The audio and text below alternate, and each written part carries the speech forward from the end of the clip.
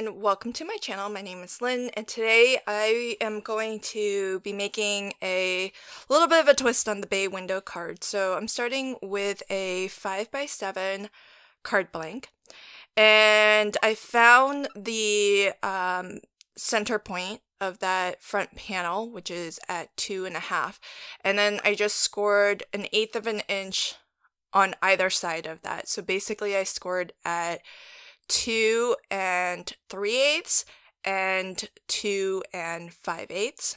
I also have a strip here that I've cut to 1 inch wide by 7 inches high, and I've just got some pattern paper that I've cut to the same dimensions, so 1x7. And then this little strip here is cut to 1/4 of an inch by 7 inches, and that's going in that little center section there. So you can see the bay window, that front section is not very wide at all. Normally on a bay window that would be quite a bit wider, usually wide enough to put your focal image.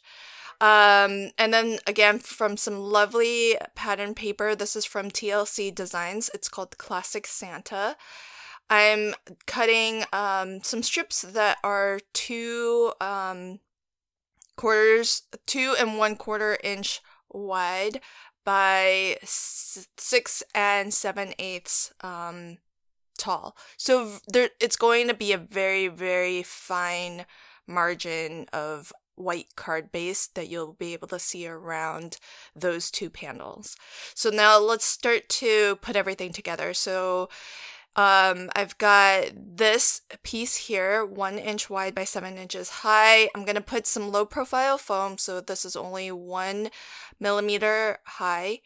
And this is going to act as a stopper so that when our card is open and kind of, put on display, that it holds that sort of angle of the bay window. And then this is the little strip that's 1/4 inch wide by 7 inches high, and that's going right in that center panel there. And I'll glue this piece, our stopper, to the inside right edge of the card base. And I was careful when I put my foam adhesive to not put that foam all the way to the left edge. I wanted to leave some room so that the front panel, when it's tucked in behind this easel, has some place to has some room to kind of slide in under that stopper. And then I've got our decorative panels that are on either side of the middle strip. And so again, these are cut to 2 1/4 by 6 7/8. So it's going to leave a very, very thin white border all the way around. I wanted to have a little bit of a white border because when you're butting up pattern paper against a folded edge, it can be a challenge to have it so closely butt up that you don't see any white at all. So I'd rather that white border be intentional and have it all the way around all 4 sides of that pattern paper. So now I'm going to do some fun masking with my stamping. So I took one of the rectangular dies from the Celebrate Frame die set here, and I just traced the inner edge, and that's going to give me a boundary line so that I know more or less what's going to be visible once I die cut this panel out. I've already stamped one of the girls from the Holiday Fun stamp set, and I stamped her a second time, but onto some repositionable Avery labels, which I'm using as masking paper. The Avery labels are really inexpensive, so I mean, a lot does come in a pack, so it'll last you a really good long time, but I find it more affordable than buying a product that really functions the same but is marketed as masking paper. So the Avery labels work great. And with the key to stamping a flat scene using masking is that you want to stamp from in the order of the foreground, so what's closest to you, moving backwards. And so the girl here, she's going to be the closest to the viewer, and she's going to be holding this ornament. And so I masked part of her hand off so that when you stamp this, it doesn't look like it does right now, where the ornament looks like it's on top of her hand or in front of her hand. And once you peel off the mask, it's going to be super satisfying to see your scene revealed. But because more images are going to be stamped behind the ornament, I need to mask off the ornament as well. So I've gone ahead and done that, and now I can position my Christmas tree so that it looks like she's about to place the ornament onto the tree. And because parts of her body will be blocking the tree, it'll be very clear that she's standing in front of the tree. And then I want to add a second girl to the scene.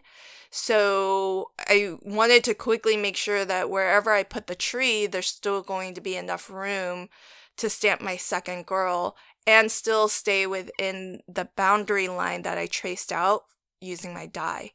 So these stamps are photopolymer, and this is my first time using them, and for the most part they stamped perfectly. And the only reason why I'm having to do this particular one multiple times is because it is stamping over some of the some areas that have been masked off. So there's kind of different levels of paper that the stamp needs to kind of contend with. Normally you would be stamping on perfectly flat level surface.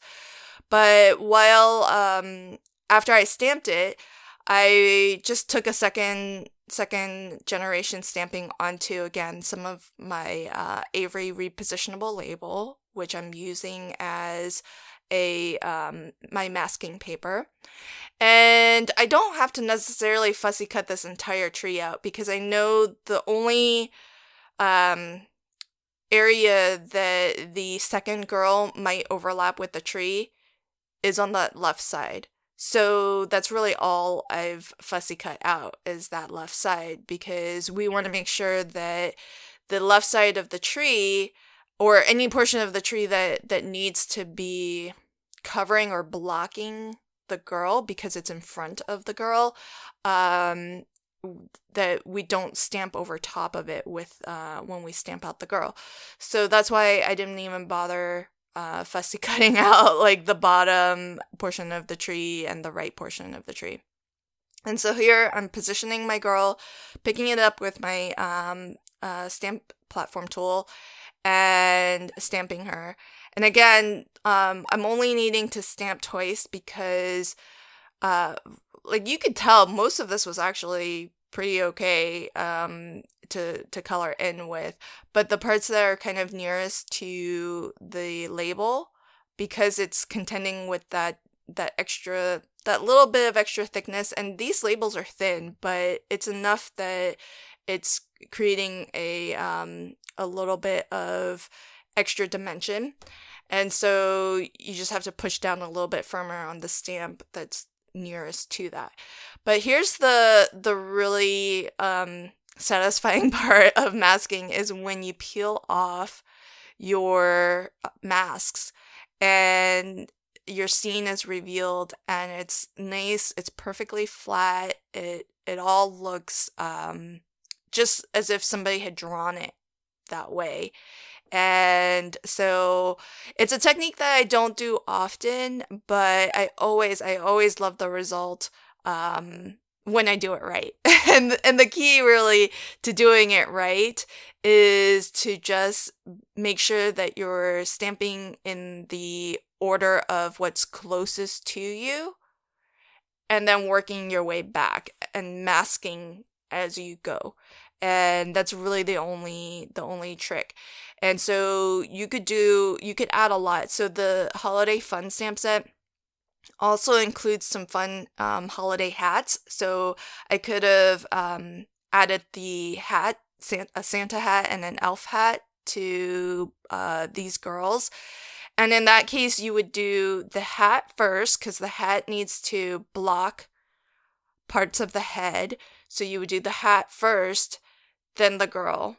And that would be the order for that. So a lot of fun. I stamped the girls with a hybrid ink from Graphic 45, and with the sentiment, I'm stamping that with VersaFine. And that's because I wasn't sure yet when I started stamping this out what medium I wanted to color these girls in with. And so if that's ever the case for you, a hybrid ink pad is fantastic, because you can use either your alcohol markers or a water-based marker, and those lines will not bleed on you.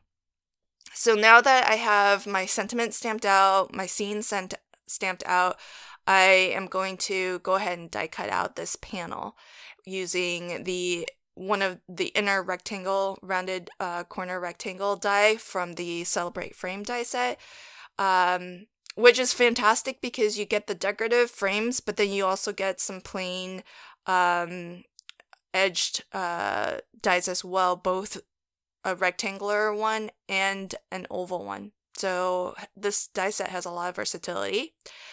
Then I wanted a little bit of a border around, so I cut from my trimmer a green panel that is I think about 1/4 of an inch or so larger than my die cut panel, and I just used my corner punch to round the edges on that.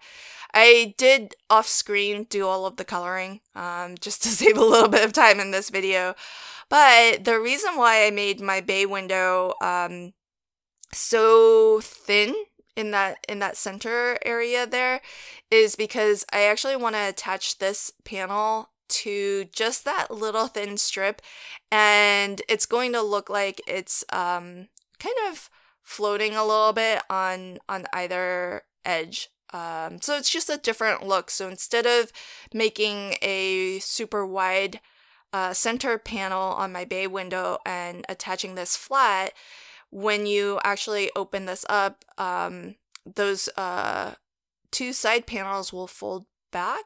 And so that center panel, I feel like, has a little bit more, it just pops a little bit more off of the card. So here's how it looks from the top.